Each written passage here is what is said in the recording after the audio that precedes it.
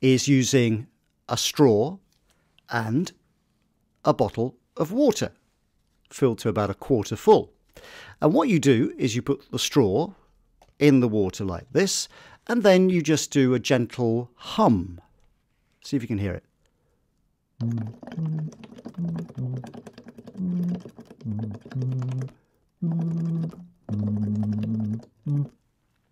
And I don't know whether you could hear that, but I was just kind of humming some notes really, but you could try talking as well.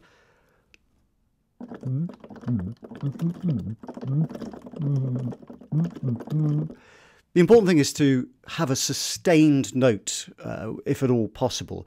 Now, what's happening here is you're exercising your vocal cords. You're doing a hum, which is always very good in and of itself for voiceovers and for looking after your voice.